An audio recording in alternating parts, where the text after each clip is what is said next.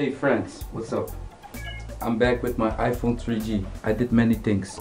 I installed white door software on it, and well, the coolest thing of the white door software is that you can do several nice little things. You have a nice background at your apps, but also the coolest thing is that you have a video camera in your and it's sidequarter, but I really love this little part here that you can just switch from picture to video, and that you only have one icon that does the job, you know, so you don't have to go and scroll for sidequarter. Okay, I installed white door software on it. It's running 3.13, so you know, this thing was jailbreaked before with Spirit, but then I killed it and I jailbreaked it with Red Snow now, so I can install Bootlace. I installed Bootlace because I want to install Android on this machine just for fun. This is my secondary phone, and I'm like, you know, let's see how Android runs on this thing. So what you should do is get Bootlace. Just type Bootlace in Cydia.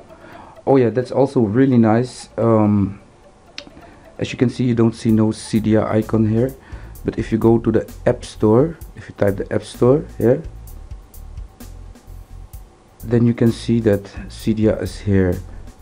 You see that? You have all these, this is the app market from White Door, this is the normal app market, and this is cloud, so you know. Alright, we were busy with Bootlace. We're gonna install Android. You just install Bootlace, and when you install Bootlace, first thing you do is go to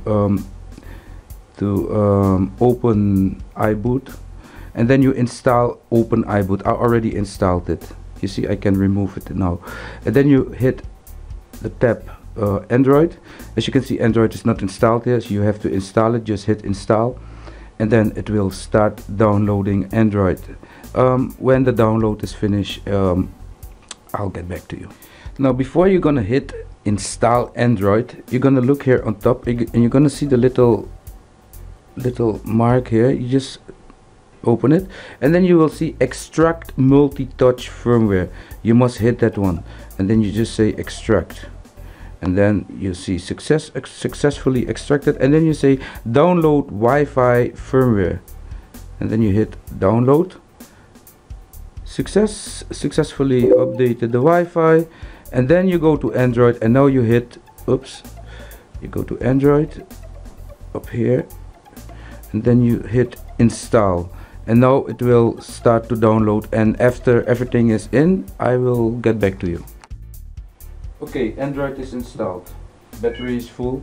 It's important that if you run Android, that you have extra battery pack, because your device will get warmer than normal, and it will use its battery really fast.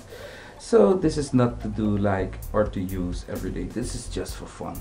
This is just to, you know, to have a little enjoyment. Up here you can see that we have version 2.3.3, that is Gingerbread. So this phone is running Gingerbread, yo. And up here we can go to the boot console. This is the console. No, you can boot up to console and to Android, and here we're gonna type to start up Android. Do you want to? It's now gonna start up in Android, and now you will see your Android installing, and don't know if you can read it a little bit. You don't really have to read it, but what's going on here? It's booting up Android. This is Linux.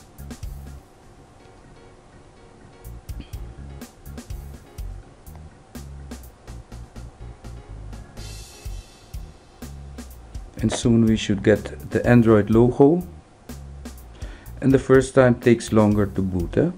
This is it's still like installing the last things, and you know, getting the system ready to run Android.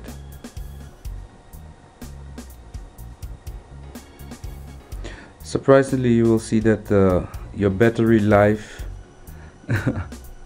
might go real fast on the Android. There's also no market installed in this version, so you cannot go on market. You could like try to install programs, but I don't know how. Then you should post them on a website somewhere on the internet and then browse with the phone to the sites and then download them. I think that's the only way to install APK files. I'm not sure if you can connect it USB to the computer and if file transfer is allowed. I'm not sure about that. If so, then it's really cool, because then it's easy. Then you can just put the APK files that you have on your computer up to this phone.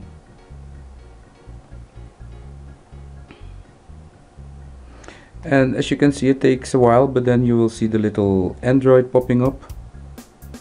And you guys are like, is this an iPhone 3? Yes, iPhone 3G. And I'm not gonna remove it out of the cover, because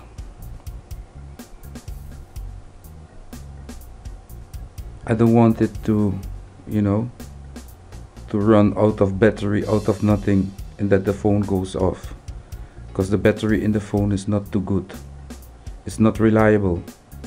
It shows full, but when you make a phone call out of nothing, when the phone connection starts, boom, phone goes off, reboots, and you're like, what's wrong with my phone? It's just the battery, man.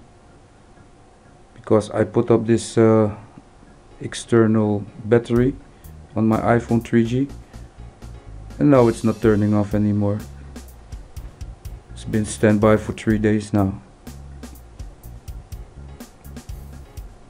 So there we go. Here we have Android, and you might experience a problem if you did not install the touch drivers, but now we will have touchscreen, I think. Yep, we have touchscreen, as you can see here. You see that?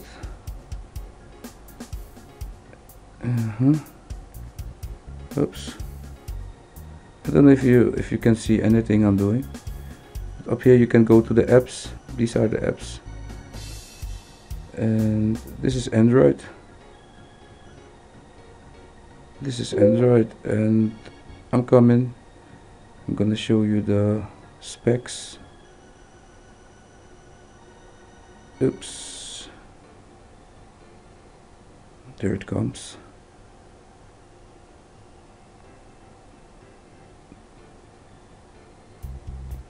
About this phone, and then I hope you can read it on this with this camera, but this is Android 2.3. Hope you can see it.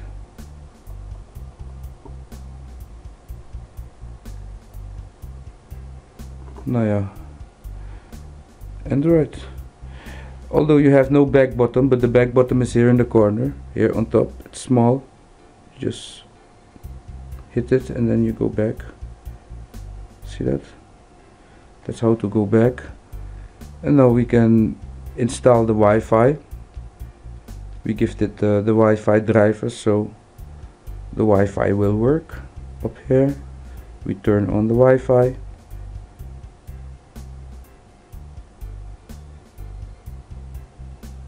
Wi-Fi turned on, and the wireless networks. We wait. Scanning. There you go. And now I can connect to my Wi-Fi.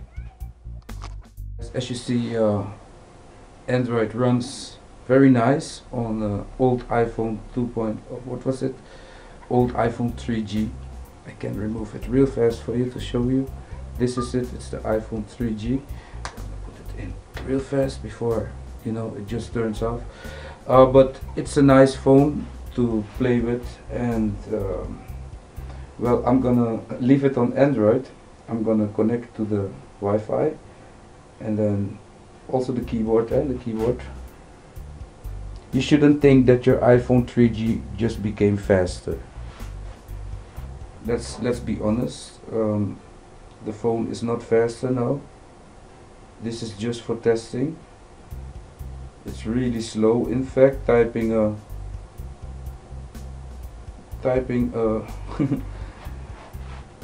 my Wi-Fi password might be like a little a little tricky. So let me try one more time.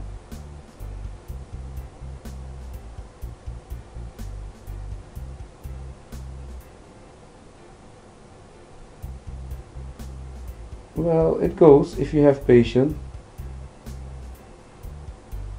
and don't have too thick fingers.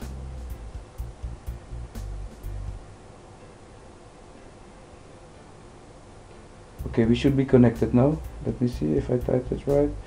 I typed nonsense. Let's go back here.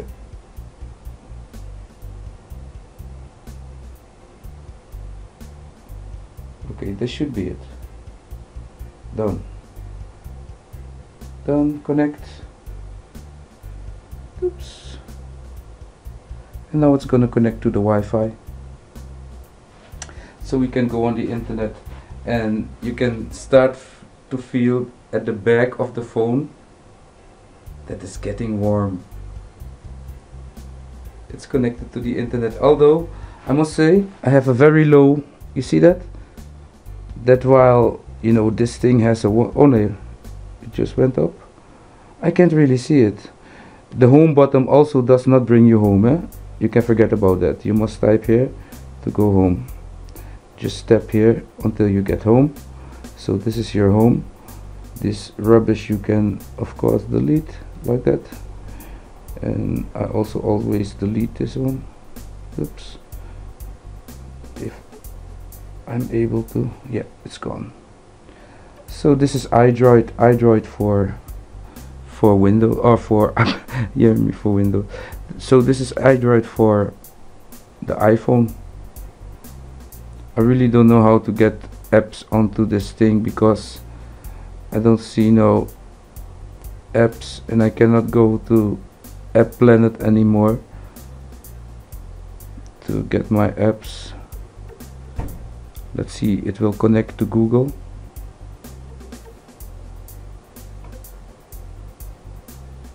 Oh, we can choose. We want to go to Google.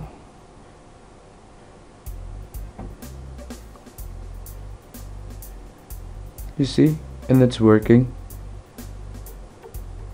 Of course, this is very experimental, and not because 2.3.3 runs on the phone, and not because the guys updated the donut to gingerbread for the iPhone. Doesn't mean that that this is still very good for the iPhone. We can see if we can go to settings and maybe say annoying is that we don't have a home button, and we cannot go home. We have to do 2 times this. We can also see if we can go to settings. Let me see something.